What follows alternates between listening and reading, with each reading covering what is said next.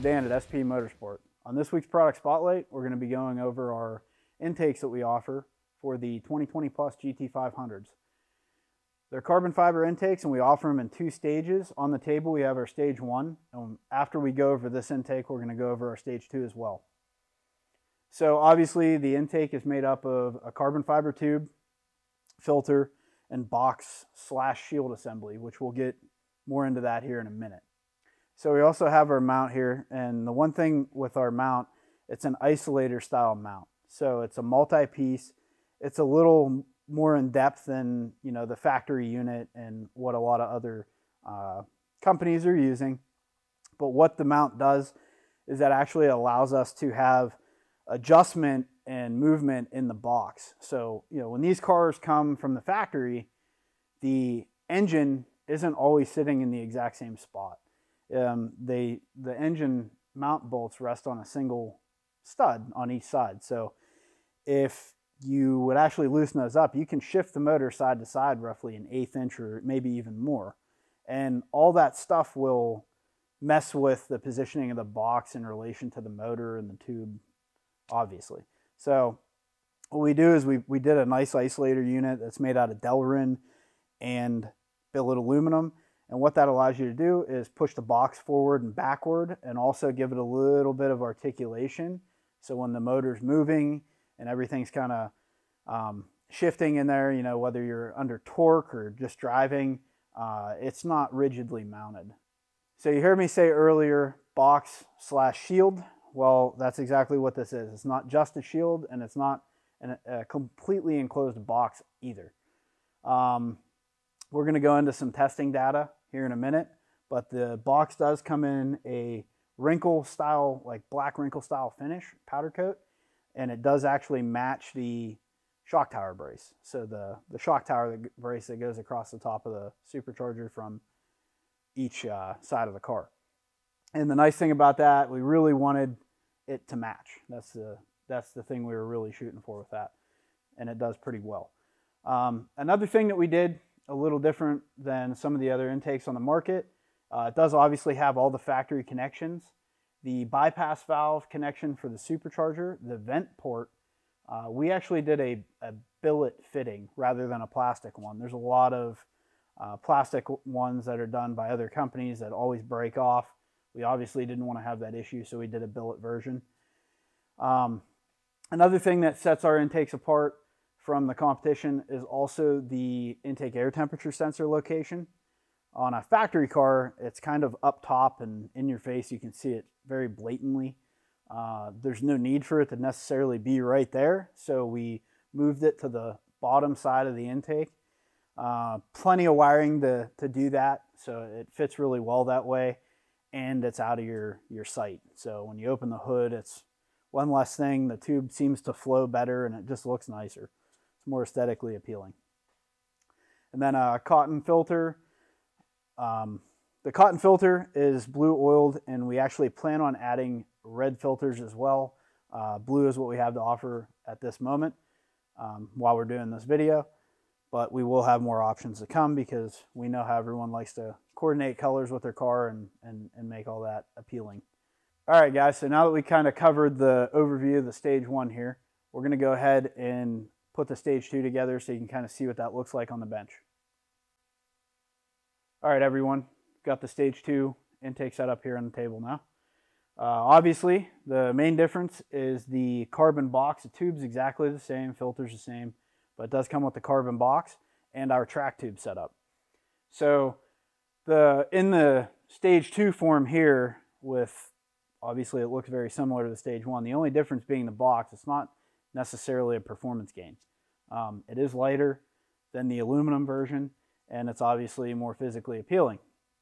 But the one thing that we do with this setup is the track tube, and that is the main difference. The track tube in the stage 2 setup is basically designed to give you the best possible scenario when you're at the drag strip. So obviously you want as much cool air as you can possibly get into the engine. So when you get to the drag strip, all you have to do is take an 8mm socket or flathead screwdriver, and you're going to loosen up the filter, pop it off, And this comes with a coupler and another clamp. You'll take the clamp off of the filter, put the clamp on the coupler and on the track tube, and literally slide it on. So basically one bolt or one clamp and you're swapping it out. So it's pretty easy and it's simple to do for when you're at the track and you kind of know the environment you're running the car in. We've seen a lot of performance gains with the track tube setup. It does work very, very well, and we have a lot of data that we're going to put up in a blog post and actually show you guys some pictures and everything that we kind of went through. But just to sum up the idea behind the box and shield setup and the track tube, I'll kind of do that briefly here. So, you know, there's a lot of stuff floating around out there on the interwebs about, do we want a box? Do I want a shield? Do I want an open filter entirely? And there really isn't a right or wrong answer for all vehicles. Every application is a little bit different. And that is the approach that we took with the 500. So the initial approach that we took was we took a stock car to the track, which a lot of people who've developed these intake systems for these cars, that's one thing that not all of them do. And we started there. We started at the track. We put pressure sensors on it, an anemometer, temperature sensors, bunch of things. Ran the car. The car ran best with the lid off of the box. So that immediately kind of, you know, struck my mind a little bit, and that immediately pushed us into, you know, figuring out why that is, and, you know, what's the reasoning behind pulling the lid off the box when the lid's not even sealed to the hood like a lot of other manufacturers make. It's not sealed to the hood. It's a small volume in there, and you would think that, you know, the way it's set up, that wouldn't be a performance gain, but it is. Every factory car with no modifications that people have ran at the track, they're running them without the lid on to get optimum times. So we kind of started there. We had our baseline. You know, the best way to figure out, you know, the optimum route to go for testing our intakes was to obviously compare it to other stuff on the market. So we did compare our intakes. We did a lot of testing with our initial development pieces and our prototype stuff, and we also did a lot of testing on our competition stuff too, because we want to know what we're up against and we want to give our customers the best possible product we can. So basically we did all that testing and we came up with a few things which were kind of mind-boggling in a way, because you gotta be fucking kidding me.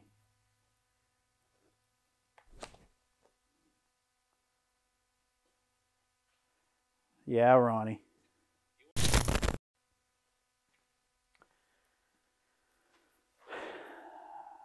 Some of the things, you know, about the testing that we did that was very mind-boggling to me and everyone else was the stereotypical outlook on the box and how you want to seal the box to the front of the car.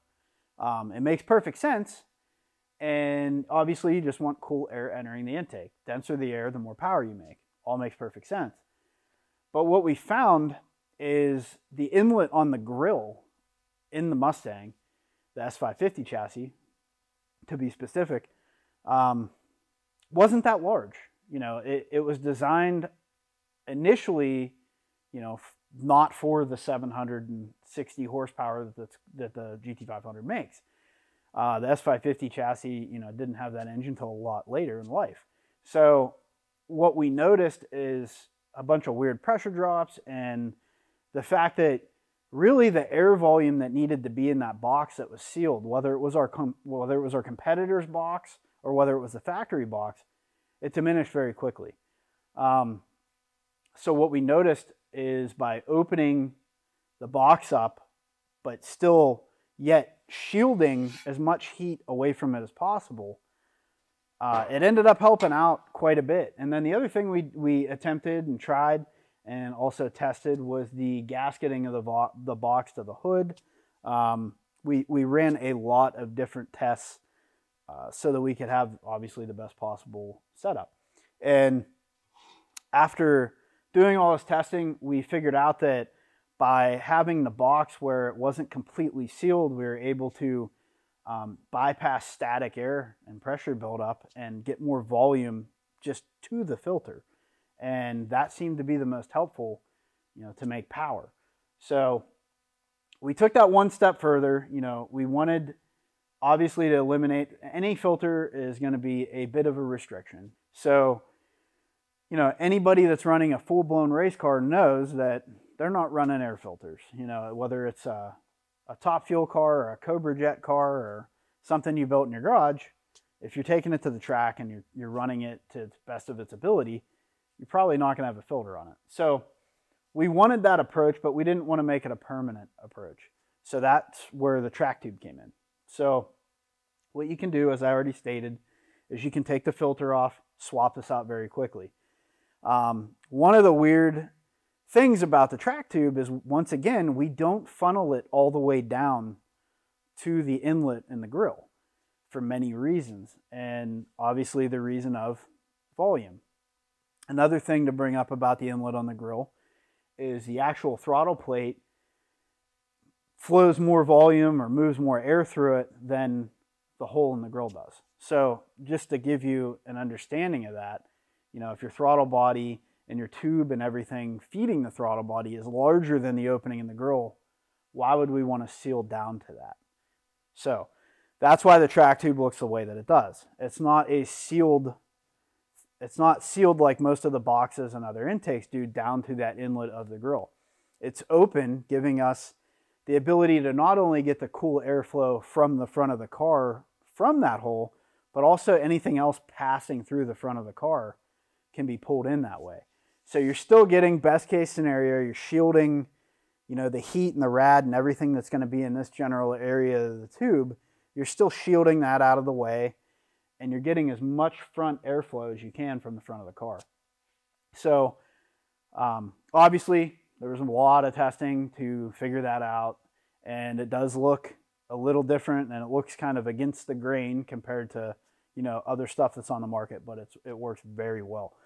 So as I stated earlier, we plan on doing a blog, and we're going to put up kind of the testing process, even the R&D process of how we came up with all this and what went into it. We actually worked on this intake for well over about a year. And the thing is, everybody came out with an intake for these cars really quickly. And after looking at the data and doing everything that we did for testing, we're happy that we didn't. We're happy that we waited it out and came up with the best possible intake we could come up with. And I think that shows. And the performance gains are there on a stock car, just bolting even our stage 1 in. No tuning changes are required on these cars because they're not mass airflow. So you have nothing measuring airflow on the intake track. It's all post throttle body. So obviously no tuning then.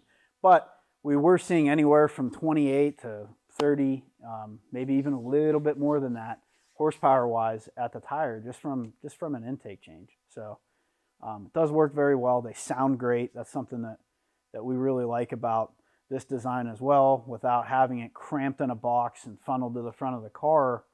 You get a little bit more noise from it as well.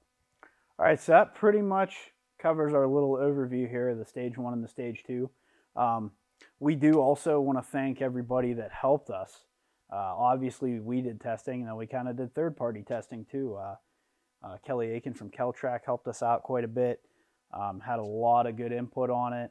And yeah, so we're pretty happy about it. We're glad that we took the time over the last year or so to really get the intake systems really developed and provide our customers with the best possible thing that we think we can make. So we'll wrap this thing up, and we're actually going to do an install video as well. So we'll put the link to that in the description. Thanks for watching, and we'll catch you on the next one.